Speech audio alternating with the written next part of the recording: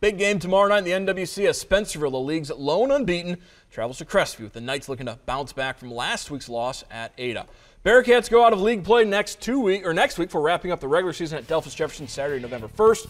Knights and Jeff Cats each with just one league loss at this point, so the league title very much still up in the air coming down to the final weeks of the season. For the Bearcats, it all begins tomorrow night.